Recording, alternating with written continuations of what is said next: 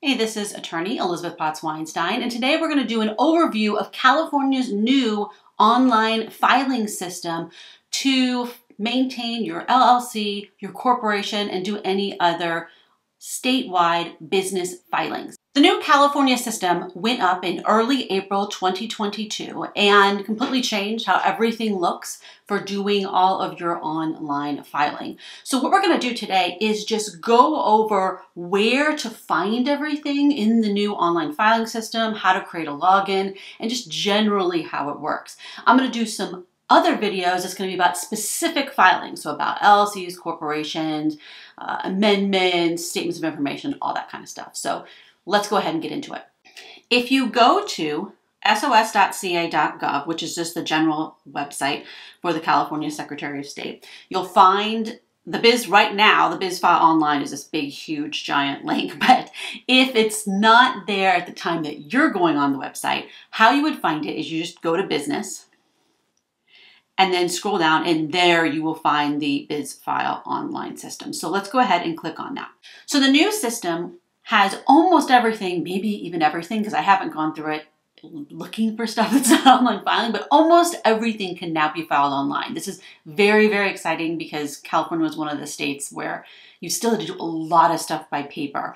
So now we're finally going to get online filing for all the documents, not just forming LLCs and corporations and statements of information. But let's go ahead and look at how it works.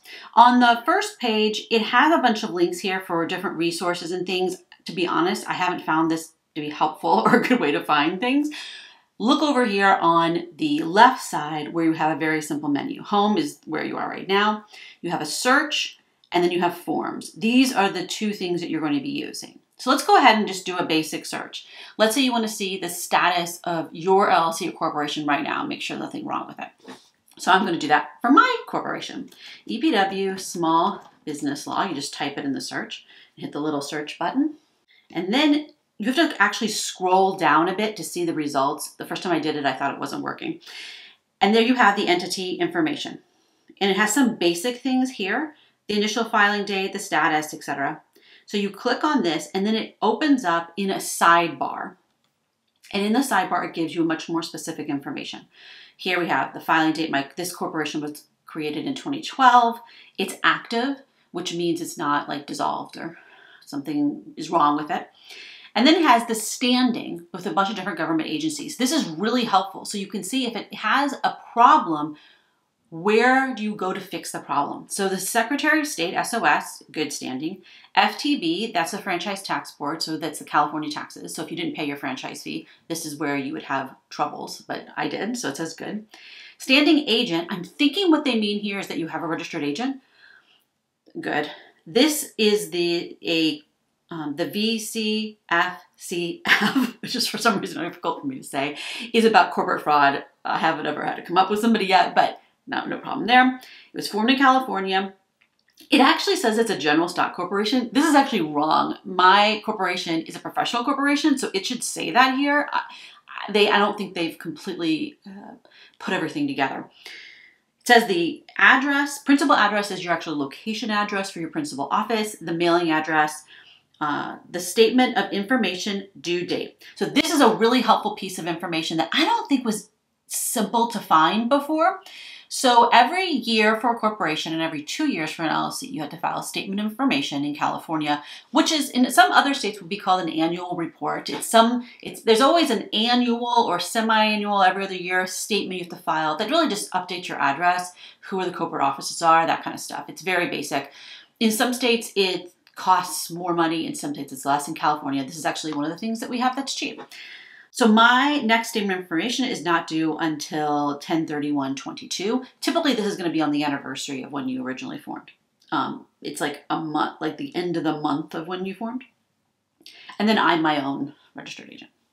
So in here, you can see that you can request a certificate, which is a certificate of status stating that your corporation or LLC is active and legit and doesn't have any problems. You would need that if you want to register as a foreign LLC or corporation in another state. And then you can also view the history and request access. We'll talk about that in a minute. So viewing history is going to pull up a pop-up that has the history of your LLC or corporation, starting from the beginning. Everything you filed isn't going to be in here.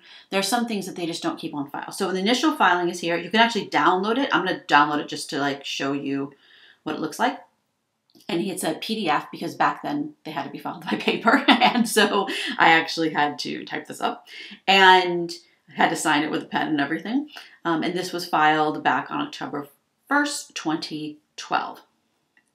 Then I think what happened here, this says SI delinquency for the year of 0. I didn't file my statement of information right after my corporation was created. You have to do it within a short period of time. I don't know what the time frame was back in 2012. And I remember that I eventually had to pay a late fee. Yes, that is totally a cobbler has no shoes problem.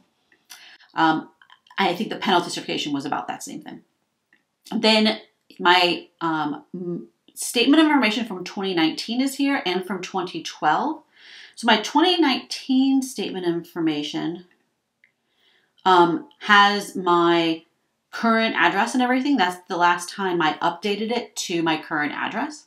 And then my 2021 probably just says no change, right?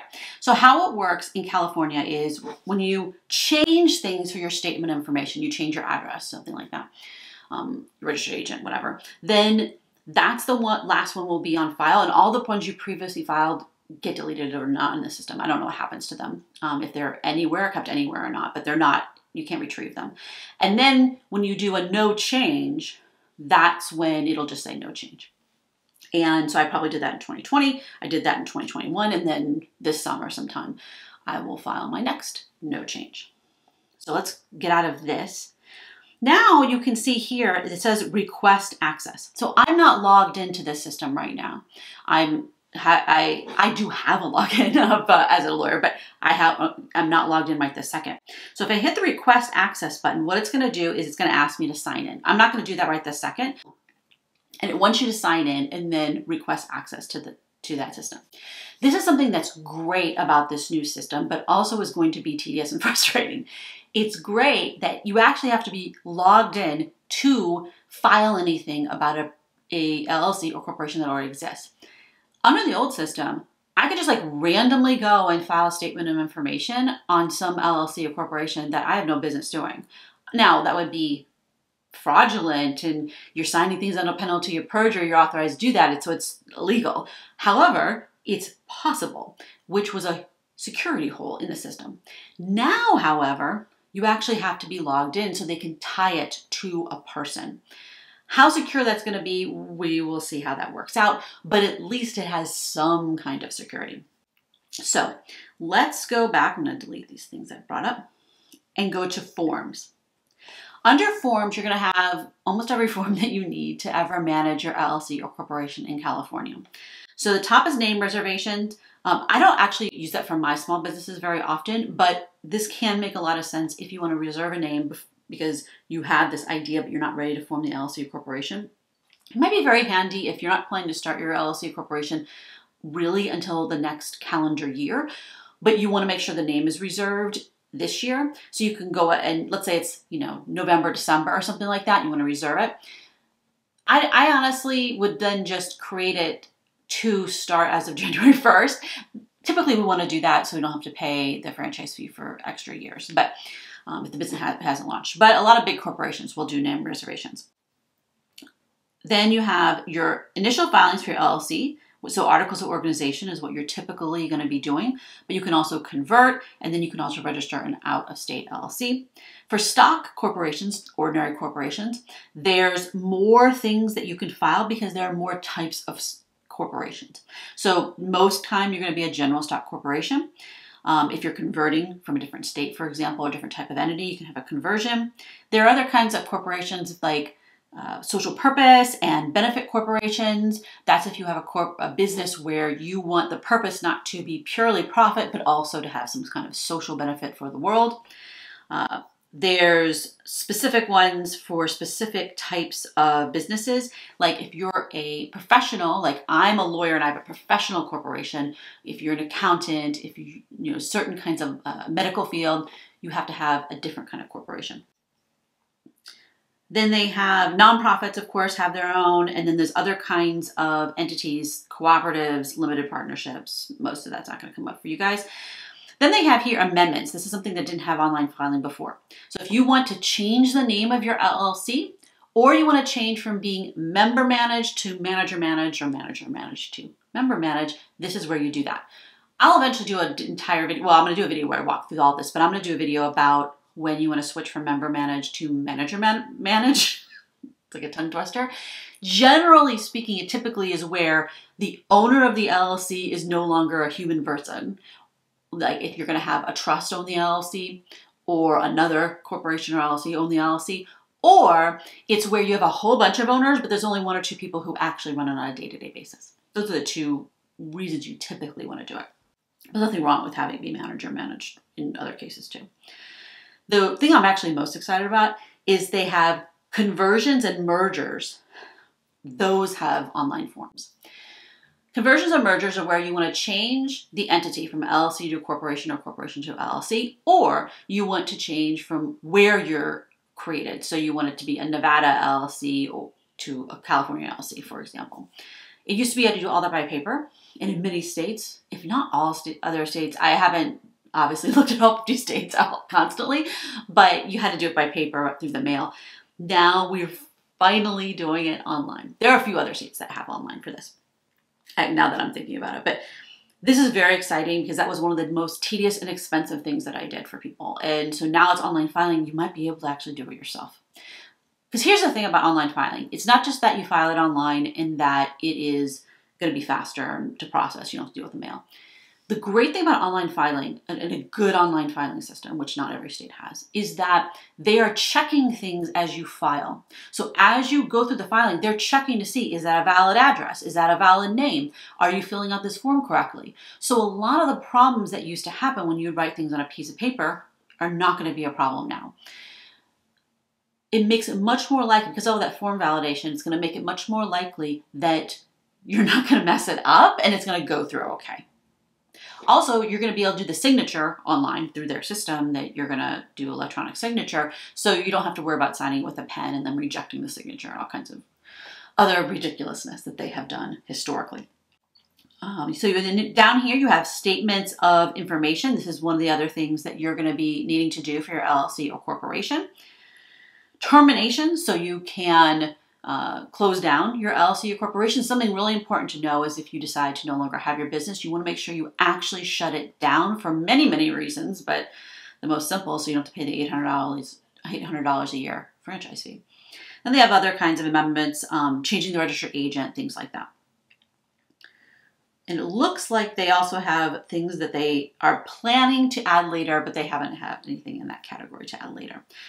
There are other categories here about UCC statements and things that probably isn't going to come up for you. The UCC thing that might come up for you is if you do a loan through the Small Business Administration that's over, I think it's $25,000, there has to be a UCC statement on file. Or maybe it's $100,000. I actually can't remember. But there's different tiers of loans where a lien gets put on your business formally by filing something with the state. So just something to be aware of. It does not going to come up for most of you. So to actually do a filing in here, you have to create a login. So let's go and hit the login button. I already have a login as a lawyer, but I'm going to create one for my personal email address just so I can show you how it works. Now, one thing to be aware of if you live in California is it will act as if you already have a login because this is a ca.gov website. So if you have a login for like the DMV, which probably most of you do who live in California, it will think that you already have a login, but that's a different login. Anyway, so let's go ahead and sign up an account. So we're going to put in an email address and I'm going to make up a password and then put in a phone number, organization, but you don't have to, and then you register. It works. Great. Okay, so this is my personal login. So let's say I want to be able to file a statement of information for my law firm. Now, in reality, I would actually do it through my law firm email address, but let's say I'm going to do that. So here it says I can choices, now that I'm logged in, is to file an amendment, file statement information, request a certificate, view history, and request access. So if I just went ahead and file statement information, it is going to say that, so it actually lets me just do it. I actually thought you were going to have to request access to it, but it doesn't. It actually just lets you do it. So let's go back. Yeah, I don't want to do this now. Actually, so this system is kind of new, so it's not 100%. Let's say I want to request a certificate. I was playing around with this earlier, and it wasn't letting me do things with a different login, but now it is letting me do it. So I'm kind of concerned about that. This is one of those things that will likely change over time, because as we go on, they're going to tighten up the system. But it does look like you don't actually have to request access. To become an authorized user of this record, a current author will need to grant you access. To request access, click request access. Well, I'm just going to click it and see what happens. So it's going to send an email to my business email address to request access to it. But it looks like I actually can go ahead and just file it. So I can't. Oh, so if I hit file amendment, then it does not let me actually file. Let's see. It lets me resign as agent, but it does not let me file an amendment or termination because I'm not. One of the things that will also happen here is your business records. So if you are logged in and you've done a filing for your LLC or corporation, then it will list that here. So for my business login, my law firm login, I have a ton of records here, which is all the clients where I have done a filing for them recently. I'm not going to do that right now because then it would show all my client stuff. But this will come up here once it's tied to your record. Now, if you created an LLC or corporation in the last 2 years and you did it yourself, then it will be tied to your email. If not, then you want to request access. So whoever filed it for you, your lawyer or some online filing service, will get you tied to your account. I think it's really important that you're the one that has access to this, instead of having just your lawyer or just some, agency that you hired to do the filing for you, because you want to be able to do your own statements of information and be able to get certificates of status and just maintain things and know what's going on, change your address, all that kind of stuff. Again, this is attorney Elizabeth Potts-Weinstein. I'm going to be doing videos in the future on how to do all the various different filings using this new online system. If you have any specific filings that you want done, feel free to ask for them in the comments below, or ask a question about this online filing system in the comments below, and I'll try to point you in the right direction. Thumbs up if you found this video helpful, subscribe for more videos like this, and of course you can always join as a member to help support the channel so I can make more videos like this for you. Thanks a lot for watching. Bye-bye.